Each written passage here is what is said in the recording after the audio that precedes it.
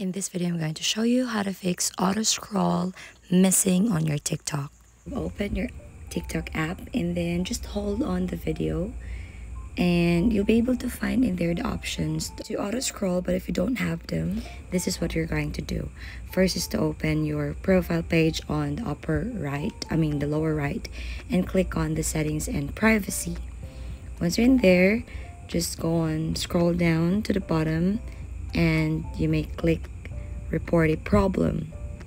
So in this way, we're going to scroll to the bottom part that says submit a report on the very bottom part of your TikTok account. So that part, just tap on it and you'll be able to tell here or write your feedback or your report that you don't see any option for you to auto scroll your TikTok. So just send a message and submit it to them. So once you have submitted your message, you will be prompted to this feedback wherein you have to wait that they will reach out to you in a couple of days.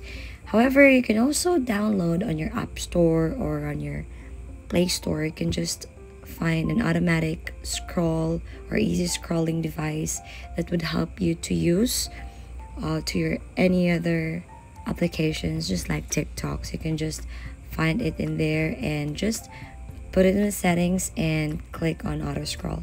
So that's it. If you find this helpful, don't forget to like and subscribe for more videos.